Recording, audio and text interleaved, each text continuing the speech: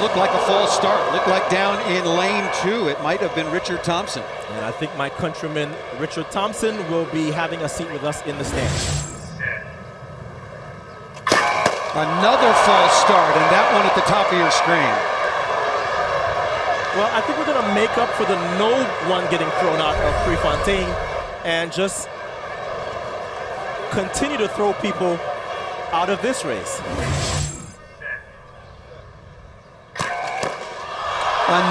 Wow. Have you ever seen anything like this before? Never seen anything like it. This almost looks like the Atlanta 1996 final, or perhaps the 2003 John Drummond I Did Not Move episode. Wow.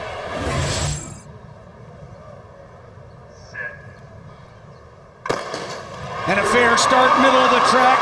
Mullings out nicely. Mullings with a big lead. Here comes Tyson Gay, but it's going to be Steve Mullings.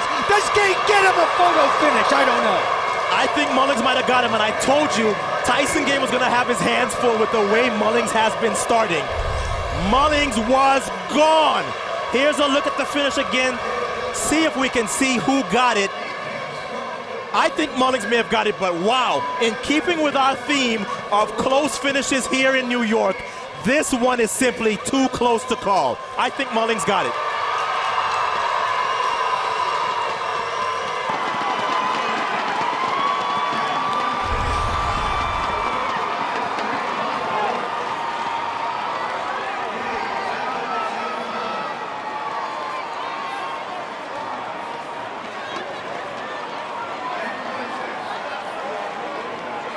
Talk about needing some patience. Tyson Gay, how can you explain what you just went through down there? 3 false starts and then that rumble down the track.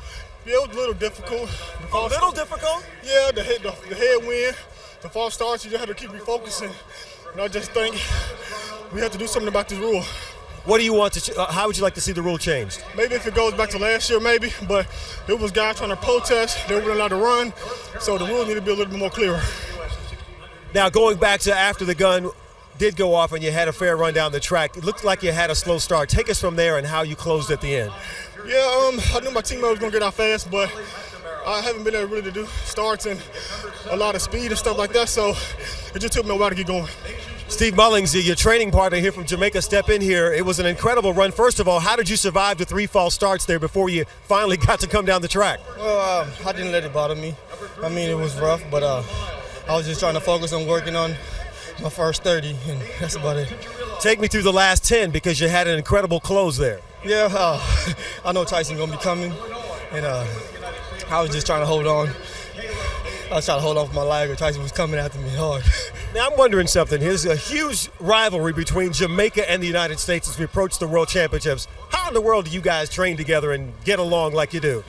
Well, for one, me and Tyson, we like brothers, man. And we've been that way since junior college. And that's what we're going to be. I don't care what nobody says. And Tyson, I know you've already said you want to put America on your back and return sprinting to the top for the United States. How do you plan on doing that? And you've got an enemy in the camp, don't you? Yeah, we have a rivalry inside the camp now, you know. So it's all good. I'm still just going to work hard and hope America follows me. All right, guys, thanks a lot.